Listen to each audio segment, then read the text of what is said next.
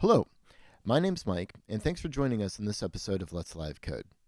Last time, we got started with TidalCycles, which is a front end for live coding in SuperCollider. At the end of the episode, we were able to loop a sample once every second. This was called a cycle. Now, in this episode, we're going to be looking at creating patterns inside of cycles so we can specify specific rhythms. Before we do that, though, let's go ahead and look at how to load in our own samples into TidalCycles. On my desktop, I've created a folder that's named KC, and inside it, there's a lo-fi kick sound. I can play that right now.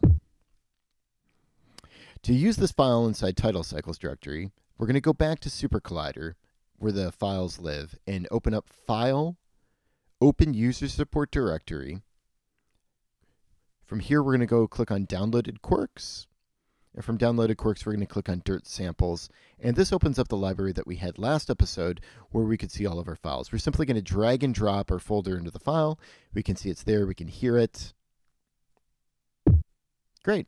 We should be ready to go. Make sure that you do all of this before you start the SuperDirt engine so SuperDirt can recognize that the file is there. We're going to go ahead and start it and wait for SuperCollider to realize that SuperDirt is listening to Tidal. And then we're going to go ahead and open up our Make GUI and start recording the output of this. Okay, back into TidalCycles then, we can call this sample up by saying D1 $sound, and then the folder name, which was KC.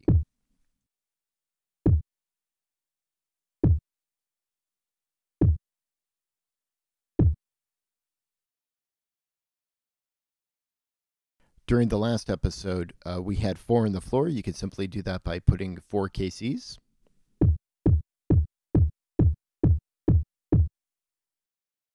And we also created another stream through D2 that had 8 hi-hats that were playing alongside our 4 kicks.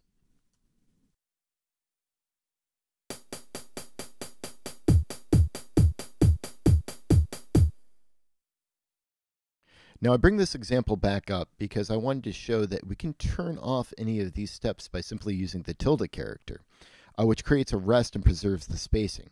To do this is simply enter a tilde sign instead of KC.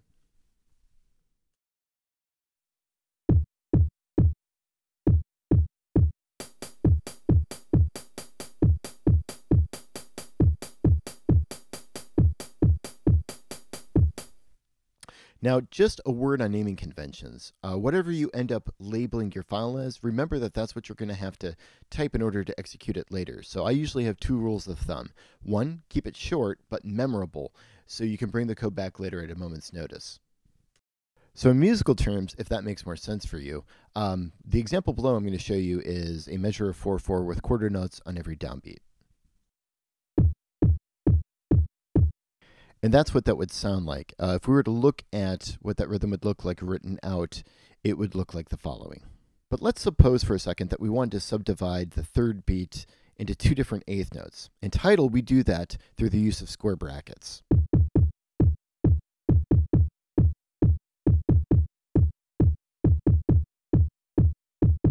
To make a triplet, I would simply enter in another KC.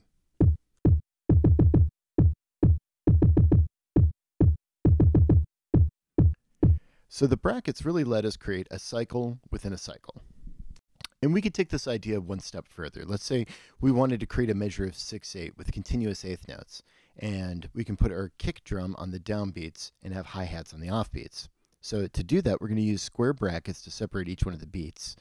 And this, we will put our kick drum to create our downbeats. And we can separate our hi-hats out now. So now we have beat 1 and 2. And now we have the full measure of 6/8.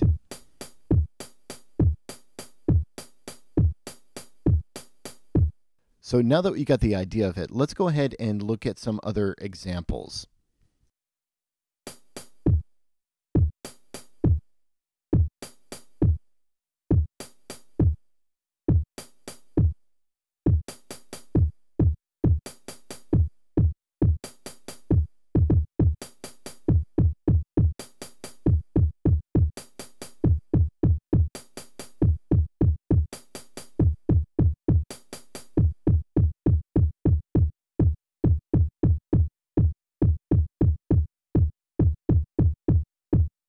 And just a shortcut, if you highlight the samples and then press the left bracket, Tidal will automatically encapsulate it.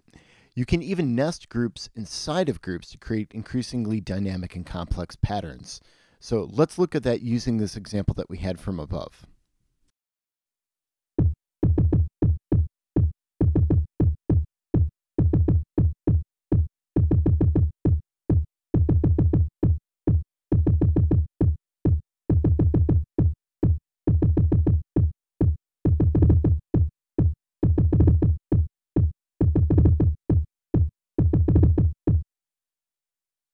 Now looking at the example above, it can be a little bit hard to see where one beat starts and one beat stops because you're using square brackets for everything. So a shorthand for this kind of group is to place a period between the groups rather than surrounding them in square brackets. And we call this technique marking our feet.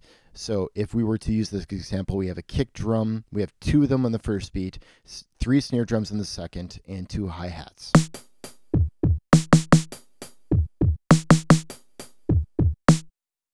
And you can see that that works out really nicely. If we were to use the other notation for that, which we can do just fine, let me go ahead and replace this with some brackets.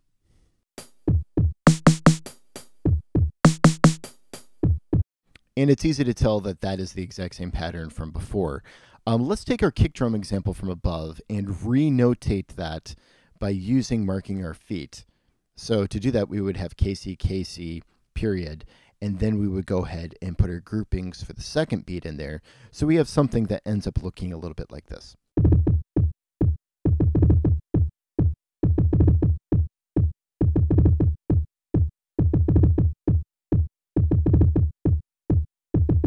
And I evaluated line 1 just so you could tell that the pattern would be exactly the same. Okay, so having one pattern to play music is great, but it's also really helpful to be able to group multiple patterns onto a single line of code. So to do this, we would achieve that in Tidal by using commas inside of square brackets. So let's look at this example here. I'm going to start with square brackets and then hi-hat, clap, comma, and now we'll have a bass drum, kick, kick, bass drum, kick.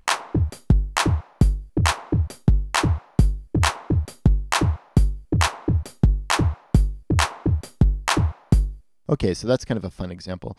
The first sequence only has 4 events, and the second sequence only has 5. Because Tidal ensures that both loops fit inside the same cyclic duration, you end up with a polyrhythm, in this case 4 against 5. This is something that Tidal really excels at.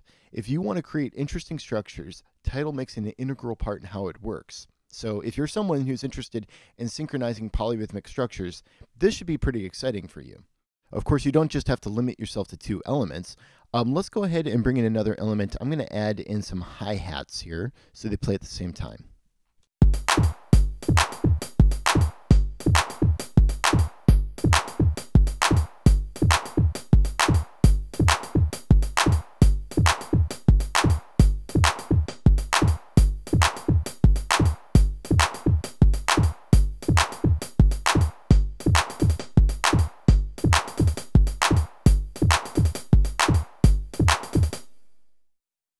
All right, so the next thing I want to look at is being able to play or specify a specific sample during a step of a cycle and have it change throughout the cycle. So to do that, I'm going to play a different pattern that is KC, metal, feel, and then we'll have a stream of notes that are KC, KC, BD, BD. Let's say I'm going to play a pattern where I want to specify that metal starts on the second sample, but then moves to another sample. Right now, to achieve this, I have to actually code it in real time.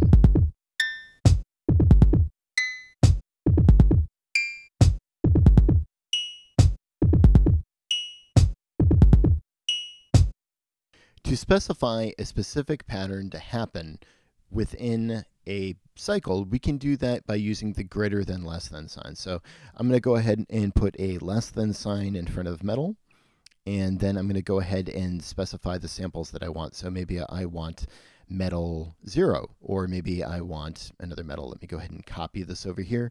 Say metal 4, and then metal, I don't know, 5, metal 1, and we'll go ahead and bracket this out. And you can clearly hear that it is cycling through those indexes. Now, I don't have to limit myself to just cycling metal. I can also cycle another one. Let's go ahead and take feel and cycle through 3 different samples in the feel folder.